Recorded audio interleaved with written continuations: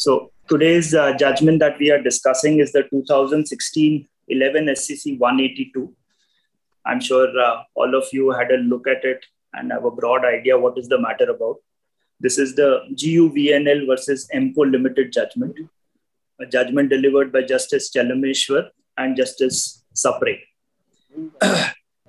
This issue is under the Electricity Act, and therefore, while we are preparing for the AOR examination, I think what would be important is we keep in mind the relevant provisions, the act which are involved in it.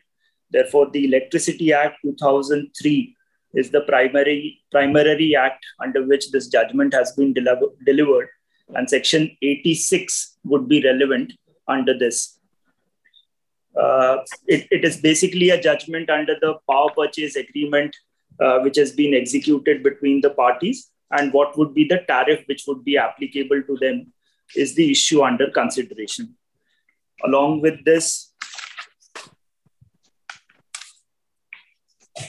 I'll just now narrate what are abroad, because I don't know if everyone is aware of the facts. So just laying down the basic facts for your understanding what this case was about. We are talking about an issue of tariff for procurement of power by the distribution licensees from solar energy projects. Therefore, while you write your papers, this is a solar energy project which is important in that context. And there is a power tariff which has been fixed by the GERC, that is the Gujarat Electricity Regulatory Commission, under Section 82. It has the power to fix the tariffs, what would be payable to the distribution licenses. Now, therefore, under this, the first order was passed on 29/1/2010, a power tariff order fixing the rates of tariff which would be applicable to the case. It said that the tariff for procurement of electricity generated by projects employing solar photovoltaic technology was fixed at rupees 15 per kilowatt for the initial 12 years and rupees 5 per kilowatt for the remaining 13 years, that is from the 13th year to the 25th year. So the tariff order was applicable between the parties for 25 long years. Initially, the rate was supposed to be high, and subsequently it was to be only 5 rupees. This was what was provided in the first tariff order as to what would be the charges which would be applicable. Accordingly, on the basis of this order passed by GERC, there was an agreement or the power purchase agreement which was executed between the first respondent, that is EMCO, and GUVNL on the other side. That power purchase agreement was executed on 9th of December 2010. This was in relation to Surendranagar district. And the date of commissioning as per the first tariff order was 31st of December 2011. So the tariff order said that that would be the date by which all the projects, the solar projects, would start commissioning, and thereafter the rates would be applicable. The judgment also indicates the clauses which were important, and the clauses were 5.1 and 5.2, which is in para 3 of the judgment. These two clauses were applicable and they indicated the rates and charges which would be payable. Now, Article 5.2 will be important for us because that is where the interpretation was actually under consideration before the court. And therefore, if you see para 3, where Article 5.1, 5.2 has been quoted, it said that 5.2 I am referring to, GUVNL shall pay the fixed tariff mentioned here under for the period of 25 years. The tariff will be determined by the commission, and it indicated the two rates, which I just said, 15 and 5. Thereafter comes one clause which says that above tariff shall apply for solar projects commissioned on or before 31st December 2011. In case the commissioning of solar project is delayed beyond this date, GUVNL shall pay the tariff as determined by the GERC for solar projects effective on the date of the commissioning of solar projects or above mentioned tariff, whichever is low. So if on the date of commissioning, there was a different order, a tariff order fixing the rates, and the above tariff, which was 15 and 5, then the lower tariff will apply, is what the clause is. And the entire judgment is on the interpretation of this clause as to what was applicable between the parties. So you would have noted that the rates are 15 and 5, which are given in the first tariff order. Thereafter, what happens is the project could not be commissioned on that date because there was a change of site, and therefore the petitioner and the respondent number 1, GUVNL and EMCO, entered into a supplementary agreement. That agreement was executed on 7th of May 2011, which is a date beyond the date, the date is before the date of the commissioning under the first order, but the commissioning happens after that. So the actual commissioning by the respondent number 1 is somewhere on 2nd of March 2012. By that period, a second tariff order was issued by the GERC. The second tariff order was dated 27th of January 2012. In the second tariff order, it talks about two possibilities. I'll also indicate what is important in the first tariff order. And it basically was in relation to Section 32 of the Income Tax Act. So for our papers, Section 32 of the Income Tax Act will also be relevant, and you must rely on that. It is also quoted in this judgment. What is Section 32? Now, Section 32 talks about depreciations and the benefit of accelerated depreciation under the Income Tax Act, specifically under Section 32. So under the first tariff order that we just saw, there was a clause that wherever the commissioning is delayed, and this is all in relation to the accelerated depreciation, which will be beneficial under the first tariff order. This clause of accelerated depreciation was slightly changed in the second tariff order, which was issued in 2012.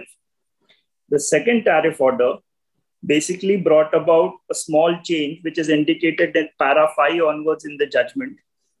And it said that the tariff fixed under the said order for the projects generating electricity energy through SPV technology availing the benefit of accelerated depreciation is less favorable to the power producers and is vice versa as well.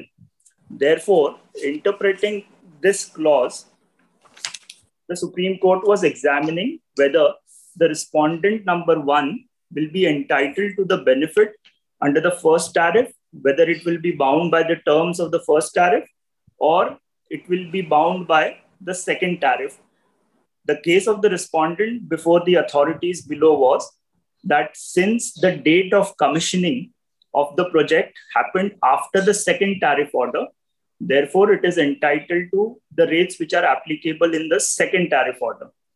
The petitioner was arguing that since the power purchase agreement was executed somewhere in 2010 and the clauses were indicated over there, therefore the power purchase agreement will be applicable and the clauses which are there under that would be governing the parties. And since that clause specifically under 5.2 said that it is the lower rate which would be applicable, the Supreme Court has also confirmed the same to say that the tariff which will be determined by the GERC would be on the date of commissioning or the above mentioned tariff, whichever is lower. So Supreme Court finally said that as you will have to be governed by the power purchase agreement, you are bound by the terms and conditions of the power purchase agreement and the rates applicable or mentioned over there. Since the rates in the first tariff order were lower then the second tariff order. Therefore, under clause 5.2, the rate applicable would be under the first tariff order and not the second tariff order. So the respondent number 1 had therefore agitated and filed a petition, and that petition was filed under section 86 before the GERC. And under that clause, in para 7, the prayers of the petition are mentioned. What were the prayers? So from perspective of the AOR examination, the prayers in the petition should also be highlighted to indicate what was the kind of relief that was prayed by the respondent number 1, because it was his petition. And in prayer A of his petition, he said that the commission be pleased to hold and declare that the petitioner is entitled to claim the tariff applicable to megawatt solar photovoltaic projects not availing of accelerated depreciation as per tariff order dated 27/1/2012. So the defense or the ground on which the respondent in the Supreme Court approached the GERC was that it did not avail the accelerated depreciation, and therefore it is governed by second tariff order and not the first tariff order. This is how the petition was filed. This petition, which was filed, was allowed in its favor by the GERC by its judgment, which was challenged by GUVNL before the tribunal, the appellate tribunal called the APTEL. APTEL also confirmed it in favor of EMCO, the respondent, saying that it will be governed by the second tariff, which is applicable on the date of the commissioning, and the rates which are applicable to it, because he did not claim an accelerated depreciation.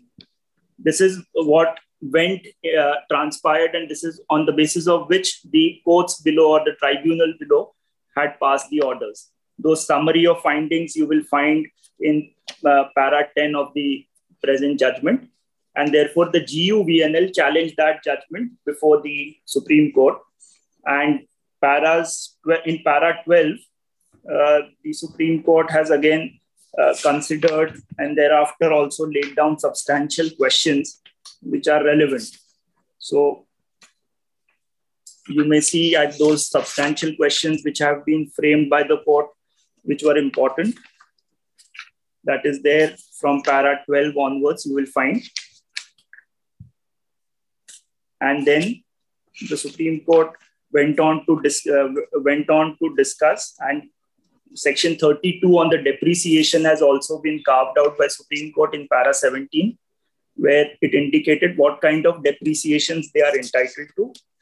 And it has also carved out the rules which were applicable for depreciation. So on these basis, the Supreme Court has looked into as to when can a solar project be entitled to claim depreciation of this.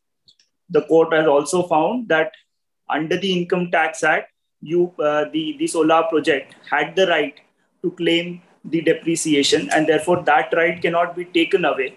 However, the Supreme Court says that even if you have that right to claim or not to claim a depreciation, you are bound by the terms and the agreement which has been done in the power purchase agreement. Therefore, it says that the clauses 5.1 and 5.2 are sacrosanct. You cannot go beyond your clauses. And because you have executed that agreement, being aware, being conscious of the fact as to what is the agreement about and what would be the rates applicable. So therefore, you cannot then subsequently move and say that I am not bound by it. Because under the first tariff order, it was slightly costly for the first respondent, but in the second tariff order, so the commissioning happens late. And therefore, the defense was that just because the commissioning has happened late, I am entitled to the benefit and I would be governed by the second tariff order. So the Supreme Court disregards that submission and says that though your commissioning has happened afterwards, but you would be bound by the clauses 5.2, and the rates which would be applicable will be the rates which are lower, the rates which are lower at the relevant time. And therefore, the rates of the first order tariff order it said that would be applicable to the parties. And therefore, these findings you will see in paras 20 to 25 are the factual parts where the Supreme Court is dealing. Then para 28 onwards, it has discussed the Rasna case. Rasna case was also on similar identical lines, but it is a tribunal order because there was no other law on the same issue. So it's an judgment by appeal on which the GUVNL had relied upon. The Supreme Court has in para 28 discussed the Rasna judgment. However, it says that that judgment would not be applicable to them because the prayers and the facts of those of that case were found to be not applicable in the present case. So in para 29, the Supreme Court has discussed why this judgment, what are the findings and why this judgment will not be applicable to them. And then thereafter, para 32, for your purposes, I think para 32 onwards are the findings on law, which would be important for you, where it discusses as to how the power purchase agreements are very important, and whatever has been decided in the power purchase agreement, those clauses will be strictly followed, because the principle was, can just that the agreement which is there and the clauses which it has, would it be strictly followed by them, or can you, because of the subsequent changes, because the commissioning has happened later and there is a second tariff order which is applicable, will you be bound by the second one? So Supreme Court says that the power purchase agreement has to be respected, the clauses under it has to be followed, and the rates applicable to them as may be provided in clauses would be the rates which would be binding on the parties. This is how the judgment has discussed the entire thing. And of course, Section 32 of the Income Tax Act otherwise has no bearing. It is only on the depreciation, the basis on which the respondent one was resting its case, that it's a depreciation that it had not availed, and therefore the tariff would be a separate tariff for it and not the initial one, is what discussed by the Supreme Court in para 33 onwards. And 35 is also a discussion on the Income Tax Act. And that's how at para 38, 39, they again emphasize how important Article 5.2 is between the parties.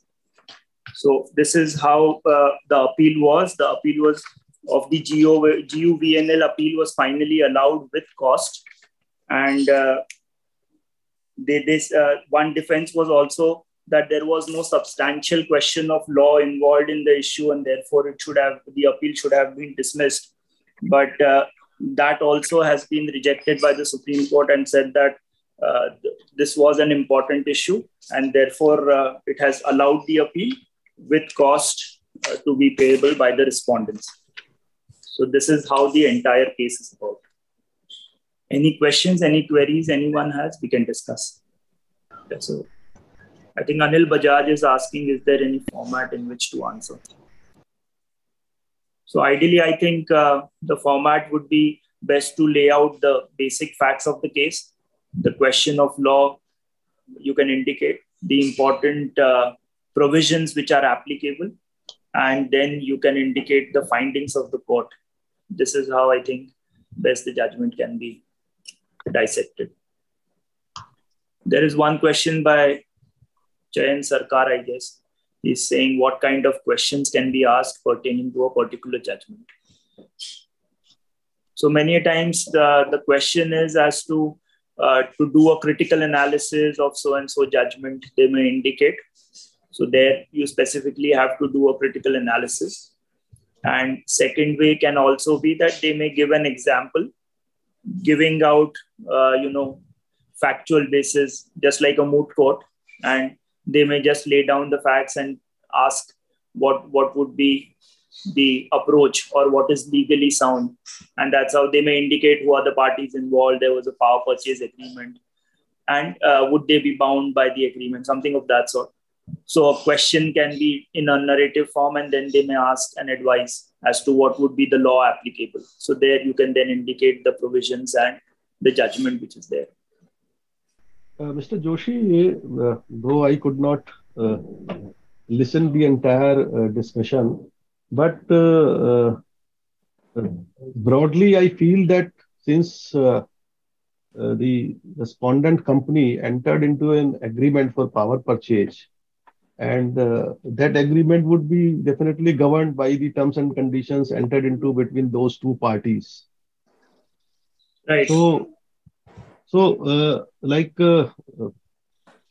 were the reasons that the commissioning of the project was delayed? Because originally, as per the first tariff order, it should have been commissioned by 31st December 2011, and they could start in March 2012. So, what was the basis for the respondent to claim the tariff as per the second order? Merely that the commission is late. Yeah. So the project side, and they could which was not there, claim the accelerated depreciation under the Income Tax Act. These were the only two grounds. These were the only two grounds. So as far as I understand, if the commissioning was delayed, who is at fault because of the delay in commissioning? Yeah, so the respondent was supposed to do it within a time frame, and Correct. because it did not do it, so obviously that has also weighed with the court that you could not do the commissioning within time, and therefore you will have to be bound by the first agreement. The benefit was, I'll just tell you what was the catch. Even if I speak as a layman, everyone is bound by an agreement entered into. What are the terms and conditions? I cannot claim that because you are entering into agreement with other parties at a much better conditions, so I must be given benefit of those conditions. No, so one of the clause was that on the date of the commissioning, yes, the tariff order which is applicable will also be applicable. So the defense or the ground of respondent EMCO was that when the date of commissioning happened, the second tariff order had kicked in. If that order was applicable to all parties, I should also be governed by the second clause, the second order, the second tariff order, and not the first tariff order. So why that plea was rejected by the court? If the agreement says so that whatever the tariff would be applicable on the date of commissioning, you will get the benefit. So therefore, I was just reading that 5.2 proviso which is there. If you see para 3, if you have the SCC page 187 bottom. No, I don't have the SCC page. I have the copy of the judgment from the site. So I could not correlate the paragraph numbers you were referring. Probably they are different. Oh, if you see clauses 5.1 and 5.2, somewhere para 3, 4, it must be there. The para starts the first respondent produces. 5.1, this is the Article 5 rates and charges, para 5.1, yes. 5.2. Yes. Okay. Now, so 5.2 is carved out. Thereafter, 3 lines just below 5. The tariff which is indicated 15 for first 12 years and 5 rupees for 13th to 25th year. So the bottom lines which are in bold letters, in case the commissioning of the project is delayed beyond so and so date, GUVNL shall pay the tariff as determined by the GERC for solar projects effective on the date of commissioning of the solar power project or above mentioned tariff, whichever is lower. So the EMCO was trying to only interpret the first part, which the Supreme Court has rejected, and saying that for solar projects effective on the date of the commissioning of the projects. But the Supreme Court then went on to say that whichever is lower is the important factor. Correct. And therefore, the first tariff order rates and the second tariff order rates, since there is a difference between both of them, therefore it said that the first tariff order, which is the lower one, should be applicable. Correct. But EMCO was not reading the second part, which is the whichever is lower. It did not read that. Probably this entire litigation is on account of some poor advice. Maybe. Because it is clear that, you see, if you are claiming benefit under second tariff, you are not entitled, because it is clearly stated that whatever is lower, you will be paid. So your first order is lower. Correct. So that would be applicable. That's right. And therefore, that emphasis you will find in para 25 also. In fact, this clause, last clause, that whichever is lower is for in the favor of the Gujarat Urja Vikas Nigam Ltd. Yes. They could have invoked this clause and could have said that because your commissioning is delayed, we will recalculate your cost, and if that is lower, then we will pay the lower amount. In any case, the tariff mentioned in the first order in this power purchase agreement, they are not entitled for a paisa beyond that. Correct. It could have gone below. Yes. Therefore, in para 39, if you see, the Supreme Court has emphasized this three words, whichever is lower, and then interpreted that. So I was a little confused, like in other cases, leading cases. I understand, I am of the perception that there must be something landmark. So in this particular landmark leading case, I could not find out what is the special feature of this judgment. Can you highlight I cannot that? comment on that. I am only asked to. No, I'm just trying to understand. Yes. You see, it is like any other judgment where the issue between two parties has been decided. Correct. If we go to some other judgments, maybe there are various where we understand that some big issue, substantial question is involved. Substantial question of law. Rather, there was an issue before the court whether there is any substantial question of law involved. Yes. So towards the end of the judgment, the Supreme Court answered that yes, there is something involved, but it is not been specifically framed. If we read the last 2-3 paragraphs of this. Yeah, one defense was that even there is no substantial question of law. Yes. That was one of the defense, but they reject in the second last para. So I was a little confused that what is, from what angle I should read this for the purpose of this preparation. Probably it's only section 86 and section 32 of the Income Tax Act. Those are the important, and power purchase agreement generally, and the sanctity of the clauses. The issue was not under under section 32 of the Income Tax Act. There was no dispute. That was only the benefit was sought under that. Their contention probably was that because I am not claiming accelerated depreciation, and the first the price in the first order has been computed taking into consideration the factor that the producer will be claiming accelerated depreciation. Yes. So on that basis, he was claiming that he's entitled to a little higher price because I'm claiming less depreciation, so I will be paying more income tax. But that has not been that is not the issue here at all. He was claiming though he has not supported that claim also, that because of loss of the I cannot claim accelerated depreciation, so I'm losing something. Even that is not demonstrated. So in general, we can say that there is nothing specific like there are other landmark judgments. Correct. Okay. I was trying to find out that answer. Correct. Okay. Thank you very much. Thank you, sir. Hi, Nachi. This is Pallavi. Hi, Pallavi. Hi.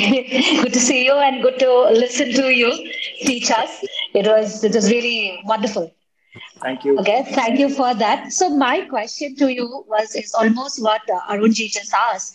I was not able to find out what would be the substantial question of law here, because I also felt that this case was more of bordering towards determining of rights between two parties. So again, as Mr. Arunji has already asked you, so what do I write? When the question comes, what was the substantial question of law involved here? So what do we write here? So you can see if you have the SCC judgment. Yeah, but the only issue is that you are reading from SCC. We are actually going to STR because that's what would be given to us. But if you can tell me the first word of it, we will know which paragraph would that be. It will be like, 2-3 paragraphs here and there. So that's the only difference. Yeah. So the para starts by saying, however, that does not solve the problem on hand. Number, para number. 23. So around 23 it should be there. 23, right?